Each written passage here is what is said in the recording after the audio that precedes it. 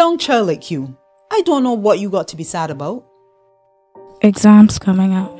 My mommy says if I don't get in a top school, I ain't gonna make anything of myself. I'm trying hard, but I am so scared that if I don't do well, that she'll be angry at me. And I can't say anything, cause then she and daddy would start quarreling again, and it will be my fault. Sometimes, I just feel like I will. Like you, children get stressed.